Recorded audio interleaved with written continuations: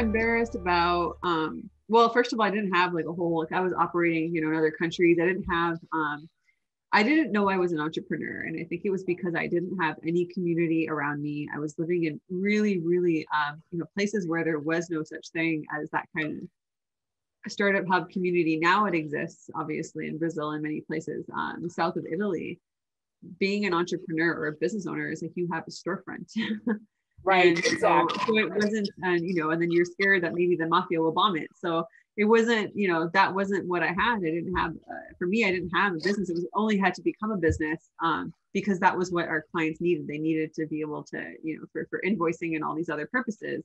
So it became a business, but I never really identified myself as an entrepreneur. I was just hustling to, well, first it started off as a hustle and then it was, it ended up being a full-fledged business, but we had everyone working remotely in this gig economy. Even the gig economy was not even a term that was, so it was like we were just trying to find help in different countries that could help translate, because I sucked at it, but I could get it. I did it well enough to just get the business going and to become a business.